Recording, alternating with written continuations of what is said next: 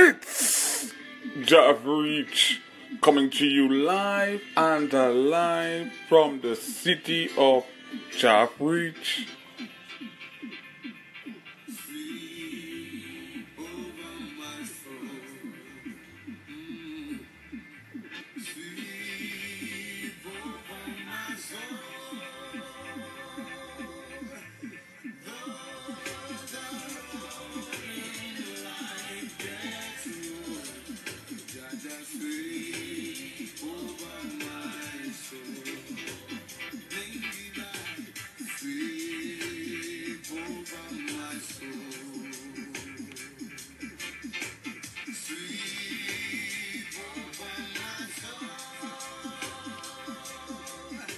It's a blessing, most definitely. I'm grateful to be coming to you today.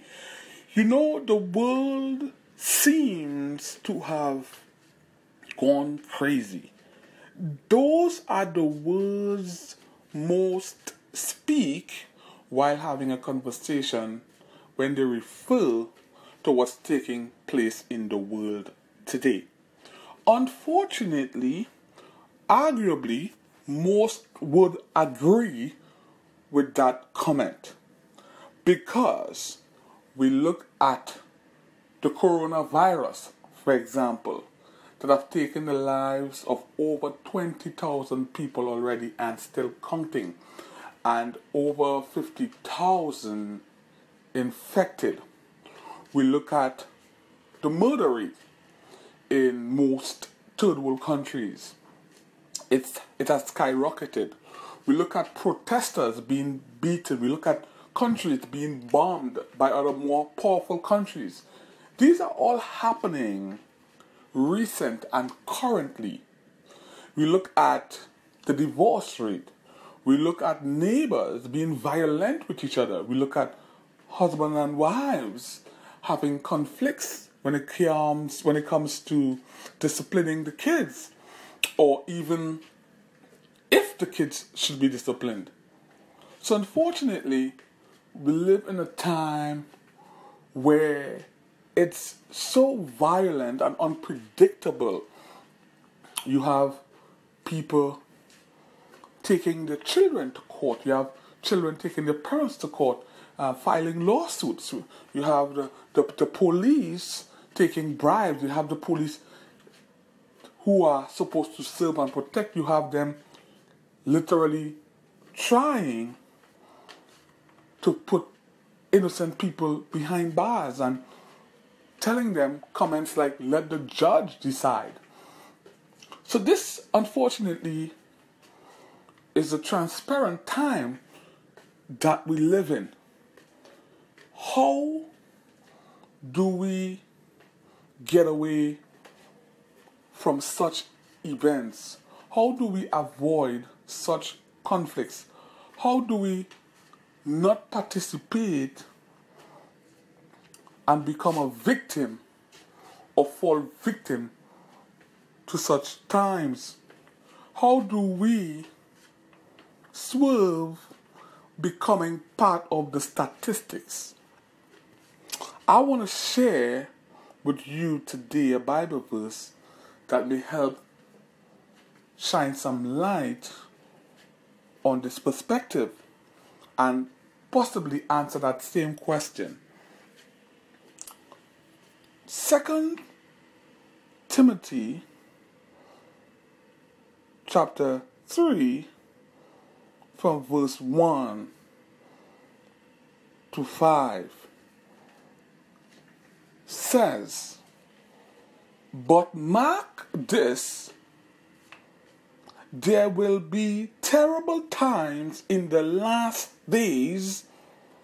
People will be lovers of themselves, lovers of money, boastful, proud, abusive, disobedient to their parents, ungrateful, unholy, without love, unforgiving, slanderous, without self-control, brutal, not lovers of the good, treacherous, rash, conceited, lovers of pleasure rather than lovers of God, having a form of godliness but denying its power, have nothing to do with such people.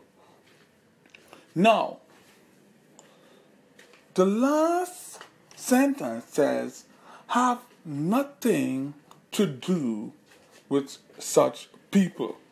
The beginning says, but mark this, there will be terrible times in the last days. And the final sentence says, so verse 5 says, have nothing to do with such people. I want to encourage you today that if you know such people, and even if one of those persons is in the mirror when you look into the mirror, I want to encourage you to pray for that person. I want to encourage you to stand in the gap for that person. And if there's any terminology that I used in this broadcast today that you don't comprehend fully, I want to encourage you to Google it or search it on whatever search engine you use and edify and educate yourself in this regard. I want to take some time and pray for you today, and you don't have to do much. All you have to do is listen and agree with me and say amen in the end. I'm praying. Father God, I thank you for this opportunity to bring your word that was embedded in my spirit to the one that is listening, the one that is seeking answers, the one that is seeking validation, the one that's seeking a cause, a reason to not give up, the one that needs supernatural insight and a strategy to remind themselves that life is still worth living. Suicide is not the answer. Addictions is not the answer. My gosh. I pray, Lord God Jesus, that some answer and some strategy was given in this message today. And I cancel every plan of the enemy against your life. I understand it's an unjust world. But I know there's great reward for those who abide by your word. And I pray for every individual that is within the sound of my voice right now. I declare and decree their life is better. They're protected. They're covered in your blood. They have answers. They have strategies. Their minds have been renewed. In your almighty name I pray, Lord God Jesus. Amen. I want to thank you so much for joining me today. It's been a blessing as usual. Please find me everywhere at Jaff Reads, Instagram, Twitter, YouTube. Check out my podcasts. I'm everywhere. And also, do me a huge favor. Follow, like, share, comment. And don't keep the message to yourself. Please share it with someone else. Salute, Kaba.